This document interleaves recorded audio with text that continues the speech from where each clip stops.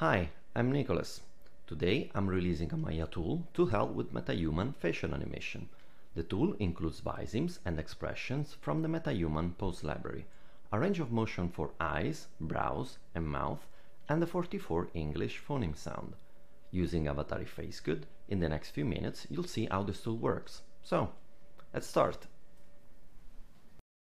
First, download the script from GitHub using the link in the description. Copy the Metahuman control mail script inside the scripts folder of your Maya version, in my case 2020. Then copy the Metahuman poses folder into the version prefs icons. Then copy the Metahuman template.ct inside the facegood/tracker folder. Start Maya, open the script editor and load the Metahuman control.meta. Select the Metahuman control text and using the middle mouse button, drag it onto the shelf, then right-click, edit. For icon name, select the mh_poses.png and click on Save all shelves. Now open the script. The red buttons are used to reset the Metahuman facial board controls.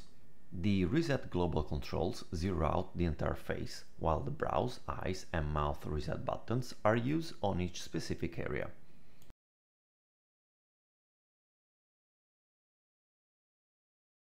Below we have the Visemes tab, taken directly from the Unreal Engine Pose library. Here we have some poses which will help us with lip sync, including tongue poses. Then we have the Expressions tab, where you'll find various expressions like anger, disgust, fear, joy, sadness and surprise. Moving on, we have three range of motions tabs for eyes, brows and mouth. Here you have a range of motion poses which allows Retargeter to understand most of the basic shapes and expressions of the face. As you can see, there are a total of 26 poses that needs to be set, since some of the expressions trigger most of the facial controls. Last, we have the 44 English phoneme sounds. You may notice that only some words are listed, and those are basic poses to have an accurate lip sync, so there's no need to add extra poses. This is the range of motion retargeting, where most of the poses are used for the mouth between visemes and expressions. Before setting the poses, make sure that you're using the Metahuman template in Retargeter. Ball, dog. I then export the autopose result, which I use when I need to track a different shot with the same actor. Hi, I'm Nicholas.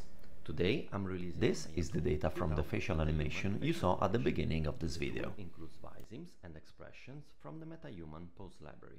In conclusion, I hope that the script I'm releasing will speed up animators' workflow, and if someone would like to add poses, improve the script by adding features, feel free to do so and share the updates with the community.